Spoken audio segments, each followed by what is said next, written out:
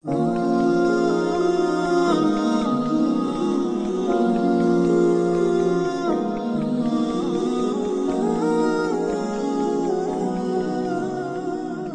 is our story, the story of Islam. Last episode, we looked at the Prophet Muhammad ﷺ receiving revelation in the cave. And he ran to his wife, rushed to his wife Khadija, asking her, cover me, cover me. Now I want you to imagine your husband comes to you saying that he has had this experience with an angel who, held him tight from behind. Most of us, imagine, would pretty much think this person has gone crazy. And the Nabi ﷺ was actually in a situation where he was questioning, did this really happen? Did something happen to me? But Khadija radiallahu anha was very supportive as a wife. So what did she say to him? She covered him and she said, Abshir, فَوَاللَّهِ لَا يُخْزِيكَ اللَّهُ أَبَدًا. Don't be sad. This is good news. God will never disgrace you. Why? وَاللَّهِ إِنَّكَ لَتَصِلِ الرَّحِمِ. By Allah, you keep good relations with your relatives. وَتَصْدُقُ الْحَدِيثِ. And you speak the truth. وَتَحْمِلُ الْكَلِّ وَتَكْسِبُ الْمَعْدُومِ. You help the poor and the destitute to a point where you win their hearts. وَتُقْرِئُ الضَّيْفِ. You entertain your guests generously. وَتُعِينُ عَلَى نَوَائِبِ الْحَقِّ. And you always assist those who are stricken with any calamity. Did she leave it there? No. She went and said, let's go to Waraqah together. And Waraqah was one of the few men who was learned about revelation, about these things. He was one of 4 monotheists that we know by name from this era. So he believed in one God, and he turned away from the worship of the idols, and he dedicated himself to the Christian way of life, which he thought at the time would be the best option available to him. Allah subhanahu wa ta'ala describes this Quran that was revealed to Muhammad. Imagine the first revelation that was given to the Prophet Muhammad ﷺ. Allah describes the nature of the Quran. وَكَذَلِكَ أَوْحَيْنَا إِلَيْكَ رُوحًا مِّنْ أَمْرِنَا. We have sent you, O Prophet, a revelation. It's a spirit through our command. Imagine the Quran has got a life of its own. It wakes you up. مَا كُنْتَ تَدْرِي مَا الْكِتَابِ وَلَا الْإِيمَانِ. You did not know about this book or about faith before. وَلَكِنْ جَعَلْنَاهُ نُورًا. But we made it a light by which Allah subhanahu wa ta'ala will guide whomever He wills. نهدي به من نشاء من عبادنا وإنك لتهدي إلى صراط مستقيم. And you will, through this revelation, guide to a straight path. Allah subhanahu wa ta'ala tells the Prophet Muhammad ﷺ later on in Revelation, قُلْ لَوْ شَاءَ اللَّهُ مَا تَلَوْتُهُ عَلَيْكُمْ وَلَا أَدْرَاكُمْ بِهِ. Say to them, had Allah willed, I would have never recited it to you, nor would I have made it known to you. فَقَدْ لَبِثْتُ فِيكُمْ عُمُرًا مِّن قَبْلِهِ. I had lived my whole life amongst you before this revelation. أَفَلَا تَعْقِلُونَ. So here we're told in Surah Yunus that the Quran is reminding the community of the Prophet Muhammad ﷺ that they knew him, they trusted him, they called him the honest, the trustworthy. They knew him. He was a businessman that they respected his decision. They honored and admired and showed respect to. So now, 40 years have passed. He was not known for revelation, not known for this Quran, not known for this. It's new. It's out of the bloom. So many people consider the suddenness with which Muhammad's message comes to him, sallallahu alaihi wasallam, is in itself an indication that this is not from him. It's outside of him. The speech of the Quran is very different from the speech of Muhammad sallallahu alaihi wasallam. And over the course of 23 years, the revelation would come. Now when Khadija took Muhammad sallallahu alaihi wasallam to Waraqah, what did Waraqah say? Waraqah said, I wish I'm alive. I wish I am alive when your people force you out of your home so that I can be there to support you and I can be there to show you commitment. He picked the time in which the Prophet Muhammad ﷺ would be most in need. And he's telling him, he's foreshadowing, no prophet has come with something like this except that the people forced this individual out, cornered, hurt, persecuted, tortured. And so he says, are they going to actually try to kick me, try to remove me out of my own city? He says, yes. And I would love to be there available and to support you at the time in which you're going to be in need of it the most. Now Waraqah does not make it, does not live long enough to publicize his support for the Prophet Muhammad ﷺ, but some consider him to be the first Muslim. So what was the early revelation like? The early Quran, short ayat, speaking about the human nature, the human psychology, the relationship that one should have with Allah. The early revelation focused on the word Rabb. Rabb meaning the things that Allah does for you. Later on, the Quran would refer to Allah, refer to God using the word Allah, the things that you should be doing, expected of you, having recognized the favor of Allah upon you.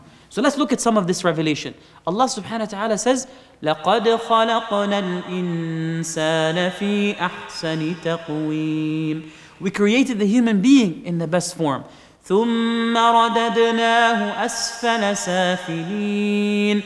And the human being has the capacity to be reduced to the lowest of the low. إِلَّا الَّذِينَ آمَنُوا. Except who? Those who believe. وَعَمِلُوا الصَّالِحَاتِ. And do righteous deeds. فَلَهُمْ أَجْرٌ غَيْرُ مَمْنُونَ. They will have a never-ending reward. Allah subhanahu wa ta'ala would describe Jannah to these people in Mecca. جَزَاءً مِّن رَبِّكَ عَطَاءً حِسَابًا. Reward from your Lord. عطاءً, a gift.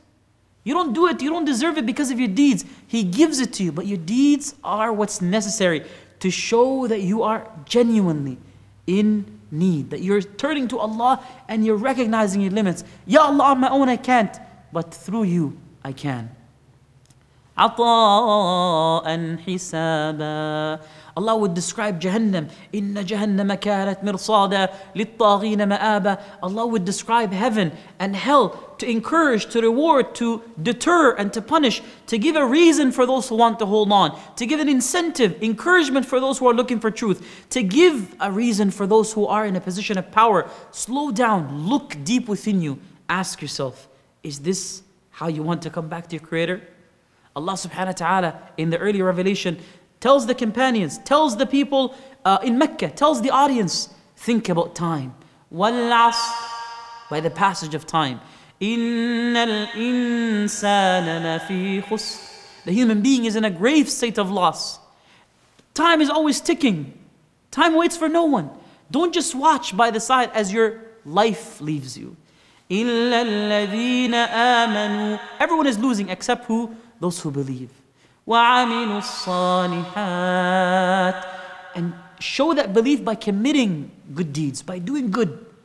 وَتَوَاصَوْا بِالْحَقِّ. And encouraging each other to do to see and to speak and to share that which is true. وَتَوَاصَوْا بِالصَّبْرِ. And to be patient, and encouraging each other to be patient. So the Quran is giving the audience a sense of social responsibility, that you're responsible for encouraging good, that you're responsible for sharing truth. And the early revelation emphasized the importance of accountability and resurrection. Allah subhanahu wa ta'ala reminds them of the final day. Listen to this carefully. Look at the power of the Quran. إِذَا زُلْزِلَتِ الْأَرْضُ زِلْزَالَهَا. When the earth is shaken, its ultimate quaking. وَأَخْرَجَتِ الْأَرْضُ أَثْقَالَهَا. And the earth throws out all of its secrets. Imagine the earth is carrying all of these secrets. The image here, imagine the earth is carrying all of this pain and the secrets of generations and stories of people who fell and people who rose and empires and kings and leaders and soldiers and warriors and women and all of these societies and cultures and supposed religions that are manufactured and constructed. All of this news. The earth will spill out all of the secrets. Imagine all that was buried. All of it will come out. وَقَالَ الْإِنسَانُ مَا لَهَا. And the human being on that day will say, what is wrong with what's happening? What's going on? يَوْمَئِذٍ تُحَدِّثُ أَخْبَارَهَا. The earth will be made to tell its story. بِأَنَّ رَبَّكَ أَوْحَى. Having been inspired by your Lord to do so. يَوْمَئِذٍ يَصْدُرُ النَّاسُ أَشْتَاتًا. People will come from every direction, every separate way. لِيُرَوْا أَعْمَالَهُمْ. To be shown their deeds, to be shown the consequences of that work. فَمَن يَعْمَلْ. The Quran is encouraging them to work, to do. فَمَن يَعْمَلْ مِثْقَالَ ذَرَّةٍ خَيْرًا يَرَهُ. Whoever does an atom's weight of good will see it. وَمَن يَعْمَلْ مِثْقَالَ ذَرَّةٍ شَرًّا يَرَهُ. And whoever does an atom's weight of evil will see it. Every decision, everything that's done, you will have to stand for the consequences. The Quran also, in the early Quranic revelation, we have a shift and a focus on getting the audience to think, to really critically analyze their own state, their own condition. Look at this, Allah subhanahu wa ta'ala says, وَالْعَادِيَاتِ ضَبْحًا. Look at the imagery. I want us to live the Quran together. So Allah subhanahu wa ta'ala gives us this image of galloping horses that are panting. So imagine we're focusing on the horse's face, we're imagining the panting, seeing the horse move quickly. فَالْمُورِيَاتِ قَدْحًا. Now the Quran gets us to zoom on the hooves of the horse, striking sparks of fire with their hoofs. فَالْمُغِيرَاتِ صُبْحًا. Now the focus shifts to the person riding the horse, launching an attack in dawn. فَأَثَرْنَ بِهِ نَقْعًا. Now the Quran shifts to the background. Clouds of dust are forming. فَوَسَطْنَ بِهِ جَمْعًا. Now the Quran shifts to the people that are being attacked, penetrating the camp of the enemy into two lines. The heart of enemy is divided. إِنَّ الْإِنسَانَ لِرَبِّهِ لَكَنُودٌ. Wait a second. I'm excited, yes. There's a story being told about horses attacking, people being attacked. But the shift here is incredible. The Quran doesn't tell you what's happening with the battle. The Quran shifts to talk about human nature. The human being to his Lord, to her Lord, to their Lord is ungrateful. وَإِنَّهُ عَلَى ذَلِكَ لَشَهِيدٌ. And you yourself as a human being will attest to your gratitude. وَإِنَّهُ لِحُبِّ الْخَيْرِ لَشَدِيدٌ. And they certainly attest to their love, extreme love for worldly gains. So what's the connection here between the horses attacking, everything that's going on, and love for the world and gratitude? Those who reflect, the Quran is getting them to think. It moves into the past, it moves into the present, it interrupts, foreshadows about the future, and interrupts them in the present to get them to look within themselves. As if we're being told, think about when the horse is being led by its master towards danger, towards a war. The horse doesn't want to go to the war, naturally, but the horse does what the master wills and what the master says, because the horse is provided food, water, shelter by the human master. So the horse obeys. The horse shows loyalty. But we provided food, shelter, love, the ability to experience love, the heart through which we love, the tongue through which we speak, the hands through which we move, all of these things that Allah subhanahu wa ta'ala has given us, that God has given us, that Allah has given us, we take them for granted. And we say, no, thank you, but no thank you. We don't commit to Allah. So Allah subhanahu wa ta'ala is pointing our ingratitude by getting us to compare, by getting the Quranic audience to compare themselves to the creatures that they were so in love with, the horses and the camels. أَفَلَا يَنْظُرُونَ إِلَى الْإِبِلِ كَيْفَ خُلِقَتْ وَإِلَى السَّمَاءِ كَيْفَ رُفِعَتْ وَإِلَى الْجِبَالِ كَيْفَ نُصِبَتْ وَإِلَى الْأَرْضِ كَيْفَ سُطِحَتْ. So the Quran tells its audience, look above you to the skies and think about how this was formulated. Look below you at the ground and think about how it came to be. Look at the camel, look at the horse, look at the tree, look at the stars, look at the sun. And the early Quran would start taking oath, وَالشَّمْسِ وَضُحَاهَا وَاللَّيْلِ إِذَا يَغْشَى وَالنَّهَارِ إِذَا تَجَلَّى. Allah takes an oath by all of these things around them to get them to think and to reflect about the reality that they're living in. Where does all of this come from? What's the purpose of all of this? And they recognized that God existed, that He's the one who created them, but they said, well, He created us, but He left us on our own to do as we will, some of them said. Or He created us, but this is kind of like all that there is. إِنَّمَا حَيَاتُنَا الدُّنْيَا نَمُوتُ وَنَحْيَا وَمَا يُهْلِكُنَا إِلَّا الدَّهْرُ. It's just this life. We live and we die, and nothing basically brings us to an end except time. So imagine, subhanAllah, Allah brings the attention to all of these things. أَفَلَا يَعْلَمُ إِذَا بُعْثِرَ مَا فِي الْقُبُورِ. Do they not know what will happen when the contents of the grave will spill out, will spill out. وَحُصِّلَ مَا فِي الصُّدُورِ And the secrets of the hearts will be laid bare.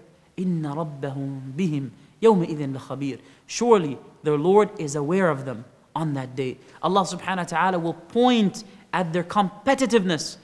Allah will tell them, أَلْهَاكُمُ التَّكَاثُرُ Your competition for more, for worldly gains has distracted you. حَتَّى زُرْتُمُ الْمَقَابِرِ Until you ended up in your graves. أَلْهَاكُمُ التَّكَاثُرُ حَتَّى زُرْتُمُ الْمَقَابِرِ كَلَّا سَوْفَ تَعْلَمُونَ ثُمَّ كَلَّا سَوْفَ تَعْلَمُونَ كَلَّا لَوْ تَعْلَمُونَ عِلْمَ الْيَقِينِ Indeed, if you were to know your fate with certainty, you would have acted differently. And indeed, you will come to see لَتَرَوُنَّ الْجَحِيمِ You will see Jahannam. ثُمَّ لَتَرَوُنَّهَا عَيْنَ الْيَقِينِ ثُمَّ لَتُسْأَلُنَّ يَوْمَئِذٍ عَنِ النَّعِيمِ That on that day you will definitely be asked about the pleasures that God has given you.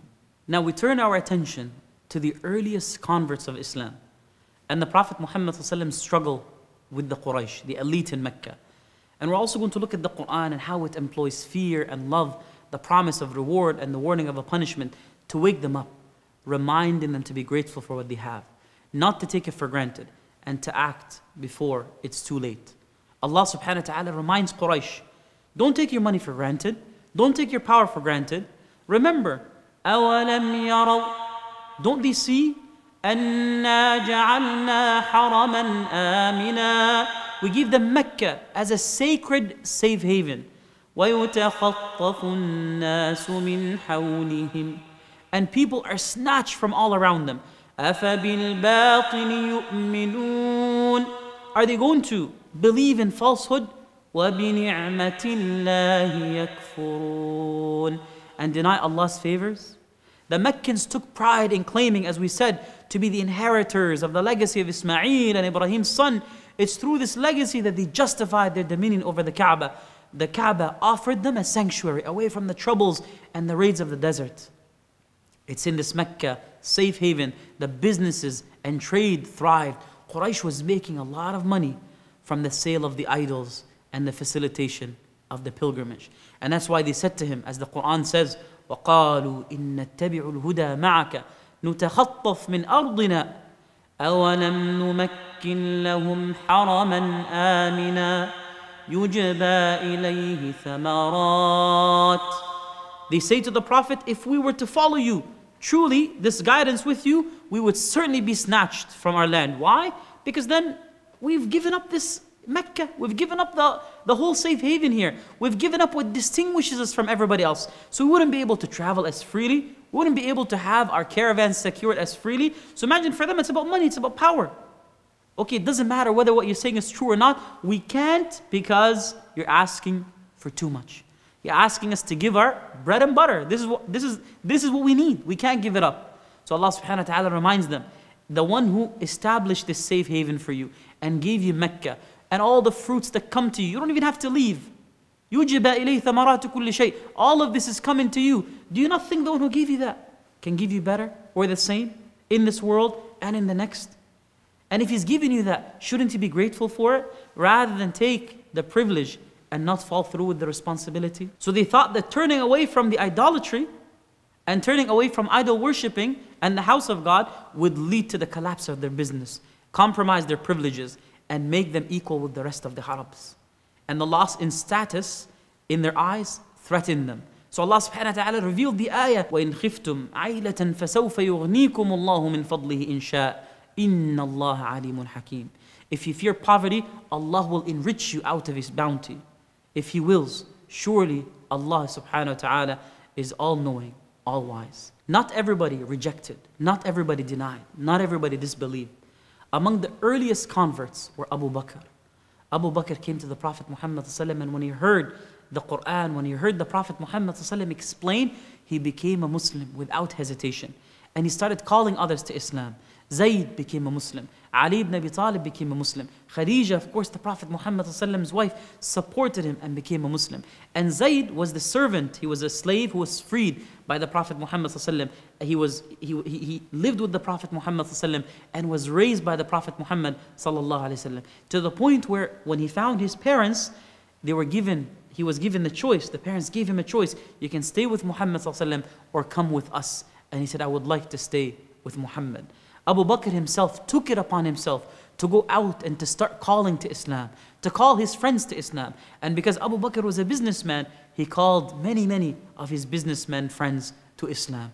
Allah subhanahu wa ta'ala revealed the ayat that talk about invitation. وَمَنْ أَحْسَنُ قَوْلًا مِّمَّنْ دَعَا إِلَى اللَّهِ وَعَمِلَ صَالِحًا وَقَالَ إِنَّنِي مِنَ الْمُسْلِمِينَ. Whose words are better than the one who invites others, calls others to Allah, and says, I am truly from the Muslims, from those who submit. And I want you to imagine, subhanAllah, that Khadija, because she was very supportive to the Prophet Muhammad that An-Nabi was one day approached by Jibreel, as according to the hadith of Abu Hurairah, and Rasulullah tells us that Jibreel came and he says, Ya Rasulullah, O Messenger of Allah, Hadi Khadija, this is Khadija. She's on her way, coming with some food and some drink. فَإِذَا هِيَ أَتَتْكَ فَأَقْرِئْ عَلَيْهَا السَّلَامِ مِنْ رَبِّهَا وَمِنِّي وَبَشِّرْهَا بِبَيْتٍ فِي الْجَنَّةِ مِنْ قَصَبٍ لَا صَخَبَ فِيهِ وَلَا نَصَبٍ. So imagine Allah subhanahu wa ta'ala sends Jibreel, and Jibreel says, Ya Rasulullah, Khadija is on her way to bring you some food, as he was coming back to the cave for more. And he says, listen to this carefully, Khadija is coming with some food and some drink. And when she reaches you, greet her on behalf of Allah and on my behalf, and give her the glad tidings of having a palace in paradise made out of a special type of plant or fruit, qasab. In there she will have no noise nor fatigue. And as we mentioned, then Ali became a Muslim, then Zayd became a Muslim, then Abu Bakr went out and started calling his friends to Islam. And because of his efforts, Abu Bakr was able to bring 5 people of his best friends to Islam. Once again, capturing the spirit of calling people to Islam. Allah subhanahu wa ta'ala speaks about Abu Bakr and those like him. And Allah subhanahu wa ta'ala says, وَمَنْ أَحْسَنُ قَوْلًا مِمَّنْ دَعَا إِلَى اللَّهِ وَعَمِلَ صَالِحًا وَقَالَ إِنَّنِي مِنَ الْمُسْلِمِينَ. Whose words are better than the one who invites others to the path of Allah, shows them the path of Allah, and says, I'm one of the Muslims. Allah subhanahu wa ta'ala says, وَلَا تَسْتَوِي الْحَسَنَةُ وَلَا السَّيِّئَةُ ادْفَعْ بِالَّتِي هِيَ أَحْسَنُ فَإِذَا الَّذِي بَيْنَكَ وَبَيْنَهُ عَدَاوَةٌ كَأَنَّهُ وَلِيٌّ حَمِيمٌ. Good and evil cannot be equal. Respond to evil with that which is better. You will come to realize that the one between you and whom there's feud will become a close, warm friend. But remember, وَمَا يُلَقَّاهَا إِلَّا الَّذِينَ صَبَرُوا وَمَا يُلَقَّاهَا إِلَّا ذُو حَظٍّ عَظِيمٍ. No one can attain this except those who are patient, and no one attains it except those who are fortunate. 5 of the 10 companions that were guaranteed Jannah came to Islam because of the work of Abu Bakr. Most of them were businessmen, which shows you that those who came to Islam, many of them were from the middle class, the business class, who wanted to make the society better, but did not know how. And they did not like the political leadership of their time. Those were Uthman ibn Affan, Zubayr ibn al-Awwam, Abdurrahman ibn Auf, Talha ibn Ubaidullah, and Sa'ad ibn Abi Waqqas. May Allah bless you, bless your Ramadan. Mubarak for you and your family. See you next time.